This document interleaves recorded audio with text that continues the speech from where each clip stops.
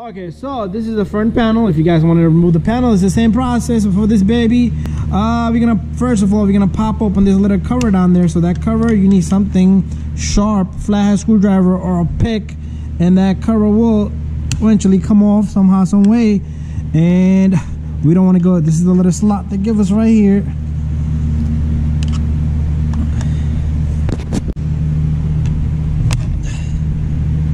You are gonna scratch it a bit, so take it easy. Go easy on it, but holy cow.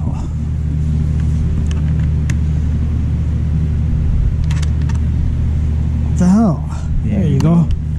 So once you take that off, you're gonna have access to that 10mm, or you could use a Phillips head screwdriver. But also we need to take off this little guy right here. There's a couple of screws behind it, so let's get this going off. So I usually start from the bottom because you don't want to mess up the top. So you start from the bottom first.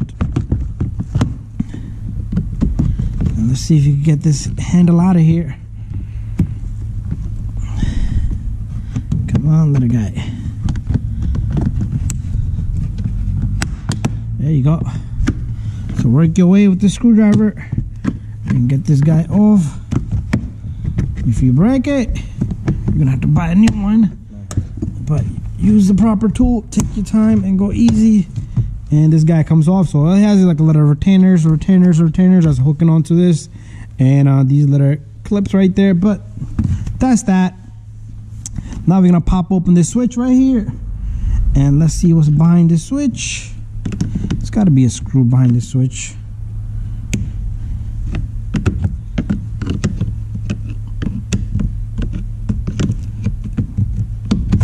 Okay, there you go.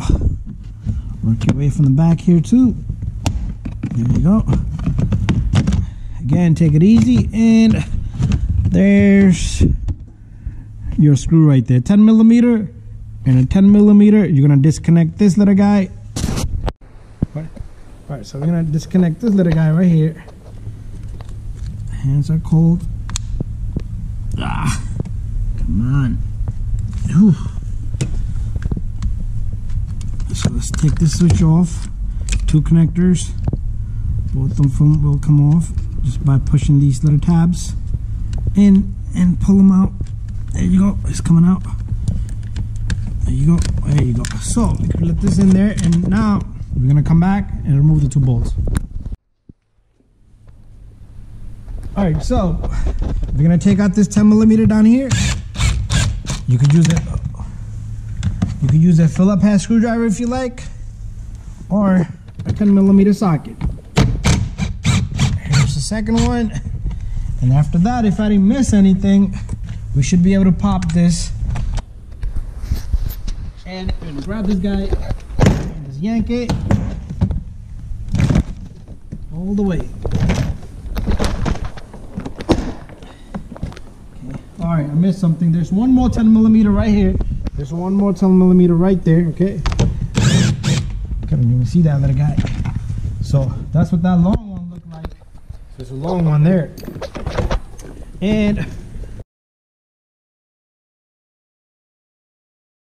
what we're gonna do is we're gonna put everything back together. So that's how you're gonna remove your panel and check out your door handle problem.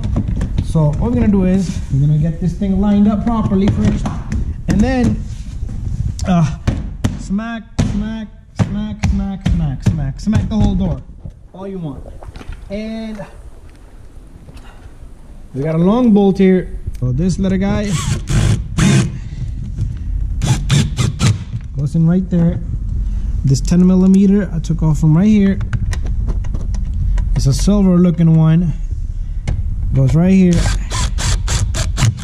Okay, and then there was one more. There's one more here. This brownish looking one goes right in the center here.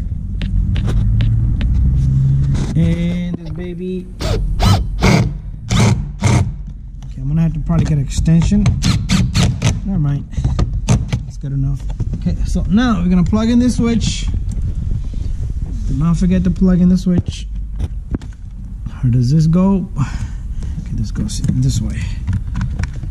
Click, click, and switch.